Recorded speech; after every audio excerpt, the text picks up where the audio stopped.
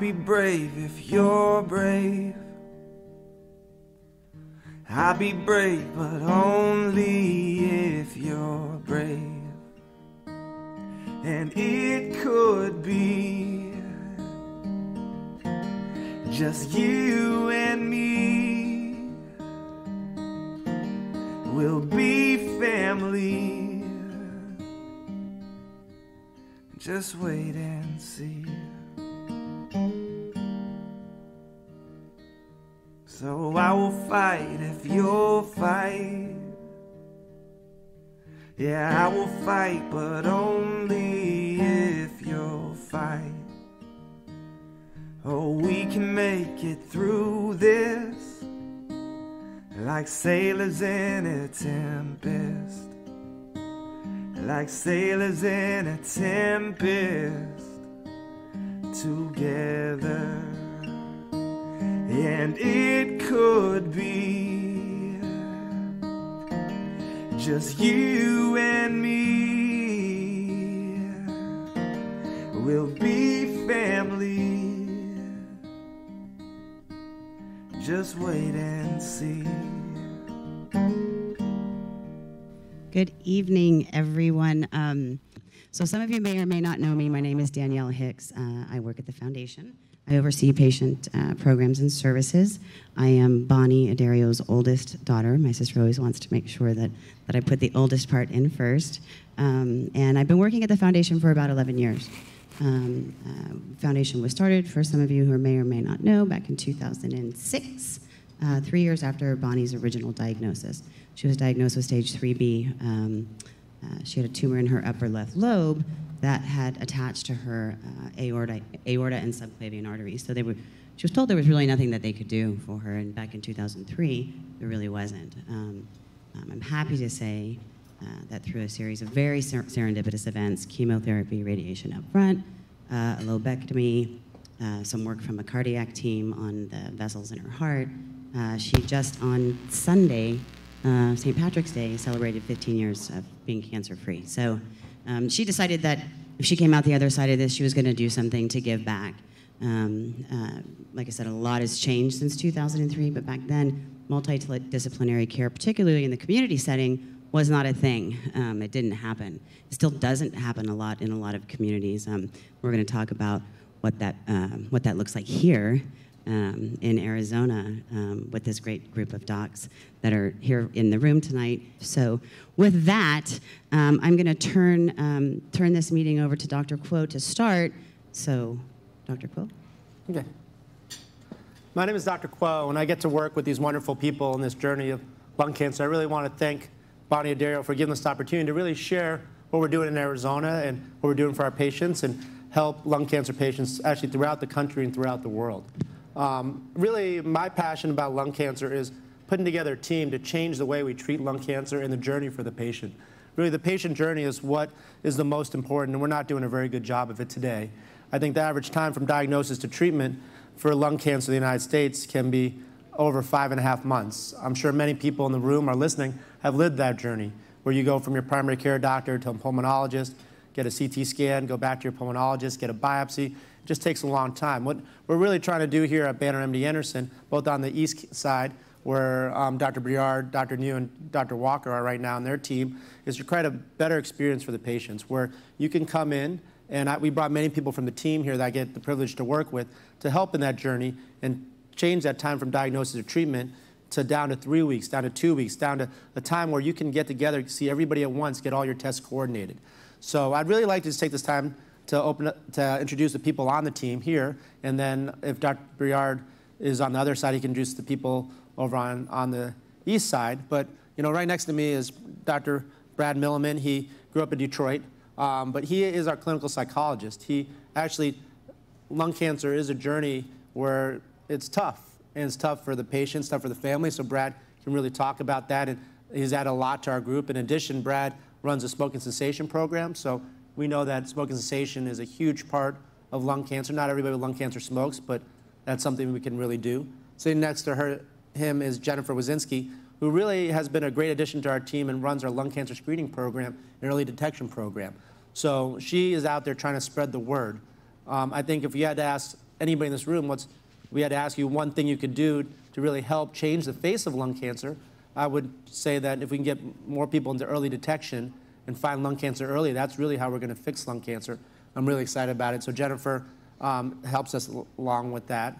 Ravinder Clayton is a lovely radiation oncologist from Canada, who it's always good to have Canadians, who really knows a ton about lung cancer and joined the MD Anderson family probably a year ago and has been just wonderful to work with, and really an expert, a leading expert in radiation oncology and the use of radiation in treatment. And the honest truth is, the treatment of lung cancer is a team effort.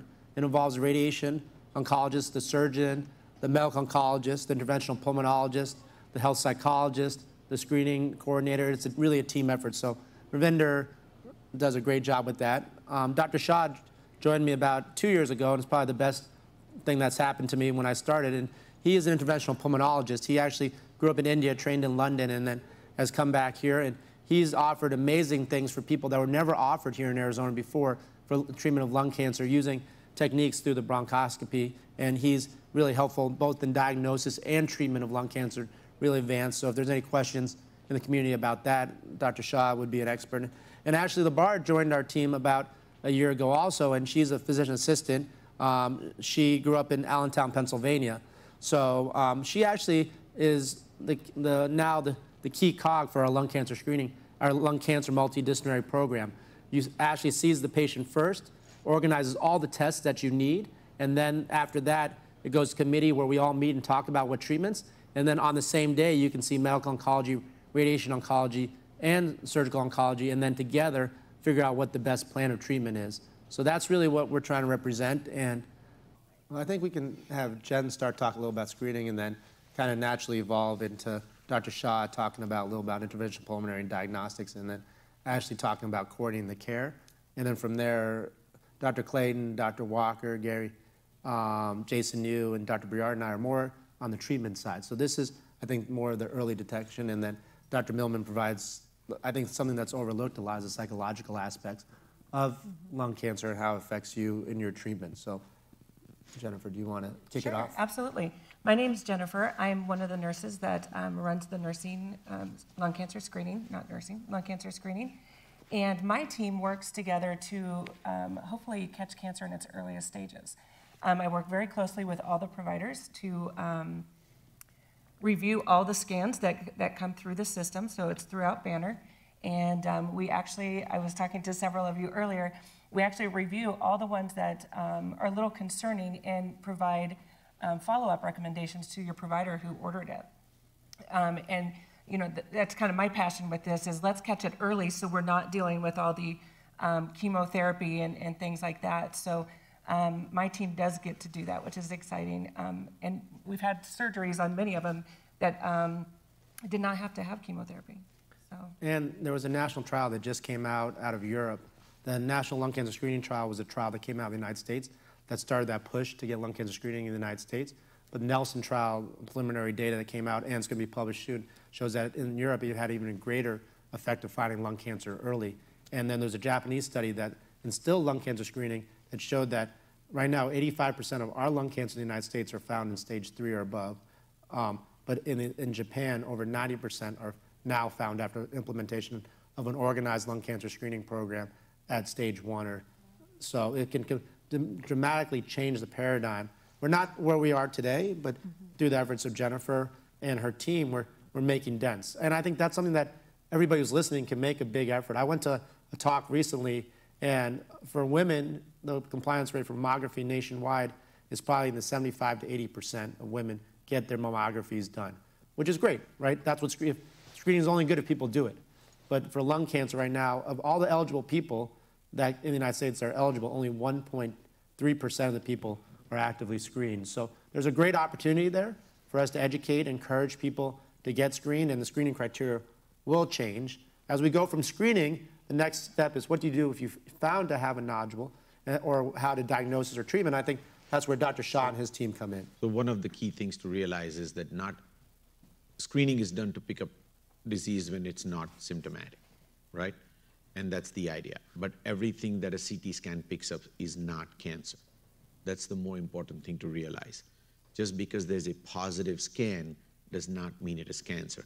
And that's what Jennifer was alluding to, that when there is something found that is a little more suspicious, then we have a multidisciplinary approach where we review those scans, those images, and then decide which are the ones that need to have the next test. The test does not necessarily need to be a biopsy. It could be a PET scan, or it can be a short-term repeat CT scan. If it's going to be a biopsy, then we decide and recommend what is the optimal way to biopsy this particular spot. The spots are small, and hence they're often challenging to get to. There is the conventional radiology method, where a needle can be put from the outside to biopsy it.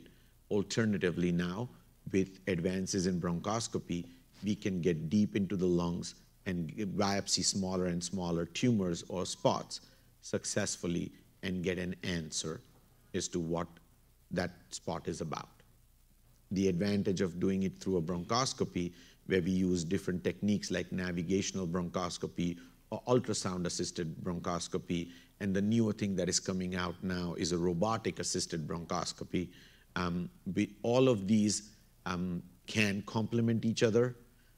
They don't necessarily replace each other, but we have these different tools available with which we can reach deeper into the lung tissue, get a biopsy, and the advantage is at the same time we can perform biopsies of the lymph nodes, which Dr. Coed alluded to at the same time.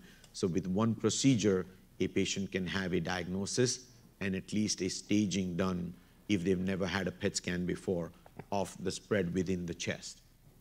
Dr. Coe, there's a question coming in from online, which is relevant to you in particular. After 5.5 years remission from stage 3B adeno with extensive bilateral lymph node involvement, am I a candidate for surgical resection? So I think this opens a whole continuum on how to treat kind of semi-advanced stage cancer. So when they stage 3B, lung cancer staged 1 to 4, stage 1 means that it hasn't spread, it's just a small cancer in one area. Stage 2 means it's spread inside the lung in general, but not outside the lung. Stage 3 means it's kind of gone into the middle of the chest, which is considered the highway of the body. And stage 4 means it's spread to the bones and other areas of the body, like the brain. So this patient had what we call stage 3 disease, which means the lung cancer has spread outside the lungs into what we call the mediastinum, which is the center of the chest. And what it sounds like from this patient is that they had what we call bulky, or a lot of lymph nodes that are involved. Because when we talk about spread, sometimes it's just going to your neighbor house to borrow some sugar. But sometimes you bring the whole family over, right?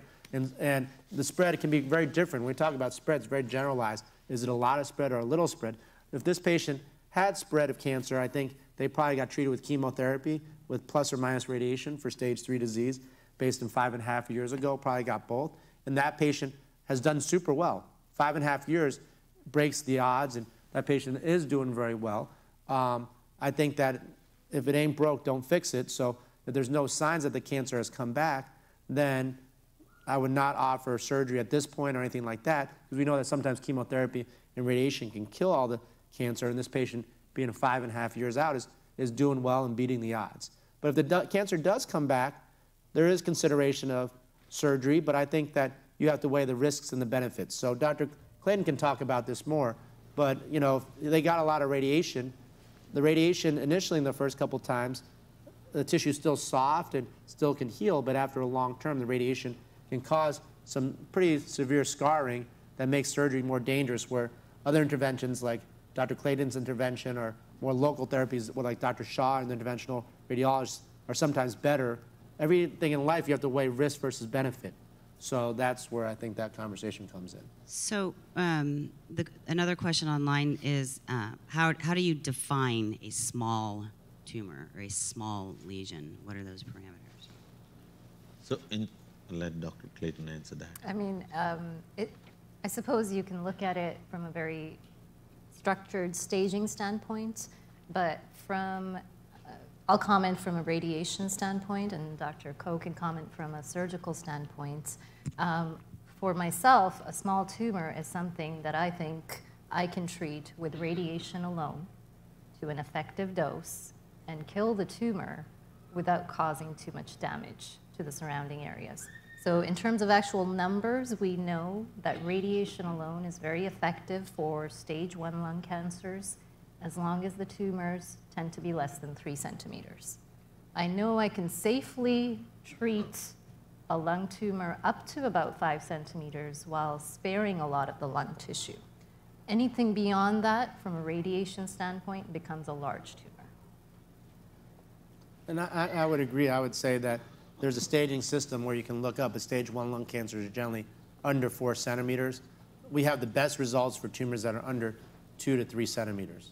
So when you do radiation to a tumor, I had it in my lung, it creates a big mess in there. And my oncology radiologist told me, oh, within 6 months it'll be clear, and meanwhile my medical lung cancer specialist, oncologist, whatever, said it's going to make a mess there for a long time, and I'm not going to know what's going on there. It's going to make you really nervous because I can't see what's going on. Right. So as a result, I have like ground glass. I have, what they call a consolidated area. It got grows. It goes, so sometimes they say, well, we really don't know what's going on there. So every once in a while, I have a PET scan to see if any of it lights up. Is that the only way you can tell whether something's going on there? Yeah, and that's a great question. So unfortunately, unlike surgery, where if you have something removed, you do a scan that day and it's gone. With radiation, what happens is all we're doing is we're preventing those cells from dividing, cancer cells specifically. With very high doses of radiation, we're actually able to kill off a lot of cells. But I often tell patients that any cell in our body has a certain life expectancy. So including our skin cells, our lung cells, our cancer cells. If you leave them alone without giving them any growth medium, they're going to die off on their own. And that's really what radiation is doing. It's preventing that cell from dividing and creating progeny. So over time, most cancer cells will die off. In the meantime, what we're also doing is radiating normal lung tissue. And the same thing happens there. Over time, might be months, might be a little bit longer. Yeah, those cells will actually fade away as well, and they may not be replaced. And what replaces them is scar tissue. And as I'm sure you've seen with scars that we have on our bodies that we can readily see, they tend to actually, in some ways, fade over time, but do you often notice they get a little bit thicker or more fibrotic over the years? And that's very true with radiation. So after radiation, usually we follow you along with CT scans, but if we see something growing, that's less likely to be scar. If it's stable, it's less likely to be cancer. If we're not sure, we often get a PET scan. If that PET scan is positive, then we often ask somebody like Dr. Shah to see you for a biopsy. And that's when we decide, based on the PET scan, what site to biopsy. It could wax and wane, like Dr. Clayton pointed out, that it's basically a battle between the cells and your body's own ability to control it after a majority of the cells have been killed by the radiation or whatever therapy you received. I mean, that's the beauty of immunotherapy and the reason they won the Nobel Prize is that immunotherapy is harvesting your own body's immune system to fight the tumor. So I think the answer to that question after radiation, do we know if the radiation causes scar? Sometimes it's very obvious if the tumor comes back, but I would say majority of the time, radiation has an excellent kill rate and an excellent treatment, so you're probably dealing with scar tissue, and then we're dealing with the question of watching that scar tissue and seeing if that scar tissue changes. But the problem is that scar tissue will change because it's scar tissue as the body remodels. So is that change because of tumor, or is that change because of remodeling? But that's where new techniques and diagnostics, or less invasive diagnostics like Dr. Shah and others, can answer some of those questions. That's where you need to find a team approach, not a doctor that's by himself in a silo, but a doctor like Dr. Clayton who can get the scan and then talk to Dr. Shah and Dr. Me and then Dr. New or Ashley and anybody on the treatment team and be like, hey, what's the next step? What should we do? And then that's where I think the beauty of a team approach is really important. I think we're focusing on, I didn't know if we could have Brad talk about a little bit, or Ashley maybe talk first, because she hasn't had much, about just how to coordinate the care and how the journey is better for the patient. And then maybe Brad talk a little bit about something that we ignore. We talk a lot about the treatment, but we often ignore, I think, the social anxiety and the mental aspects of cancer and how it's treated.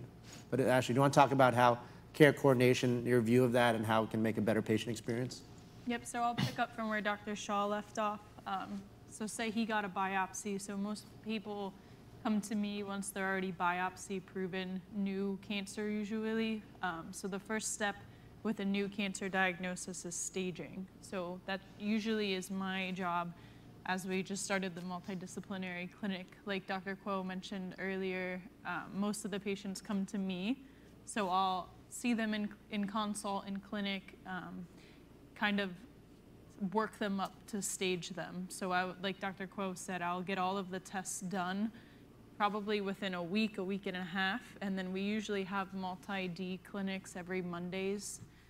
Is it every week or every 2 weeks now? Every week now. Every week. So if they need a PET scan, if they need an EBUS under Dr. Shaw, if they need a brain MRI, if I think that they're a surgical candidate, usually send them to the cardiologist for cardiac clearance prior to surgery, get the pulmonary function test, have that all done for them.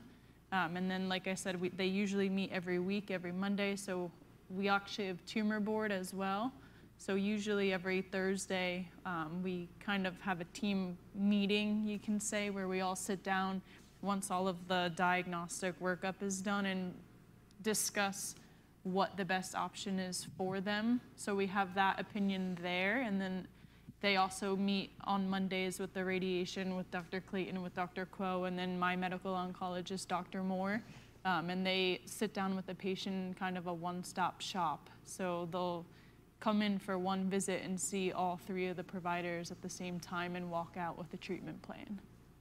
Yeah, I think what Ashley really adds to the team is that she looks at the diagnostic tests as a whole from every specialty. So when you go see a pulmonologist out there in the community, they look at it from a pulmonologist's view. When I go see a surgeon, they order the tests that are necessary for the surgeon. But nobody's looking at what do the tests that everybody needs. And that's where Ashley can really help expedite that and prevent you from bouncing from doctor to doctor to doctor. When they look at what the reason from time to diagnosis to treatment is so long, there's multiple reasons in that pathway. But one of the reasons is that patients are bouncing from doctor to wait for a test, to come back to the doctor, to another doctor, to get more tests, and then get bounced back. I'm sure people have had that journey. You know, what we want to do with Ashley is, you have lung cancer, let's have somebody that can look at all the perspectives or all the tests at once, get you coordinated for those tests, and then get you so the treatment team has all the answers that they need to make the right treatment decision with you. So I think that is what we're really trying to do locally, both on the east and west side. I think we've lost the east side. They're doing their thing, but I don't know if Dr. Milliman wants to talk a little bit about how cancer and that side of the treatment, because I think the psychological aspect of that treatment is equally as important as the medical treatment. I'm a big believer that people that feel like they can beat the disease or are feeling positive do much better than patients that have been defeated. Hello, so I'm Dr. Millman. I am a clinical psychologist, as we talked about. I do a lot of things with pretty much all of these providers, taking referrals from them. On the personal and professional side, I've kind of seen the effect that cancer can have on people. It's not just anxiety and depression like most people go to, right? We talk a lot about body image issues with the way your body changes during all of these different types of treatments, different surgeries. We talk a lot about medications. There's a whole lot that I can do. The average patient spends between 5 to 6 minutes in the room with a provider, which is obviously not a lot of time. So, and a majority of the time, the provider is doing the talking, so patients get left with a lot of questions, which is great, why we have these kind of living room seminars. But part of what I can do is help you process what you've heard. Most patients, when they find out they have cancer, don't even hear what the doctor says for the next 15, 20 minutes, and they have so many questions that go unanswered. So we kind of help you manage that, especially if you have a limited social support. I also help people either during, before, or after with smoking cessation. Not every patient who smokes has lung cancer, not everyone who has lung cancer smoked. But it's definitely a big part of what we see. I help people to quit because obviously quitting smoking is good for you, but everybody would say, well, I've tried, but I've tried just the patch, or I've tried Chantix, or I've tried, anything that they see on TV. But why do I keep going back to it? So we like to look at the behaviors that help you see specifically why you're smoking, what was going on that got you to start smoking, and what we can do to help you quit smoking. I really need to thank Bonnie Adero for giving us the opportunity to reach out to the people in the room, the people in the East Valley, the people on the internet to really ask questions. I think we focused a lot on the patient side today, and I think that's important. The actual treatment side questions we can always answer too. So, Bonnie, I really thank Bonnie Adero and the foundation for their continued support. And I really thank them for being a leader in lung cancer. I went to a breast cancer walk with my wife for a friend of ours, and there were thousands and thousands of people, thousands of awareness. And I know at dinner tables people talk about breast cancer very freely, but I think what Bonnie Adero is trying to do is try to change that stigma, change that perception. Over the dinner room table, you can have it talk about lung cancer. Should you get screened? Should you not get screened? I encourage that everybody listening, everybody in the room, you are the future of helping us cure lung cancer and beat lung cancer, because it's the conversations about lung cancer that create awareness that allow Bonnie Adero and everybody else to do what they do to try to beat this disease. So really, Bonnie Adero giving us the opportunity to do this was very special.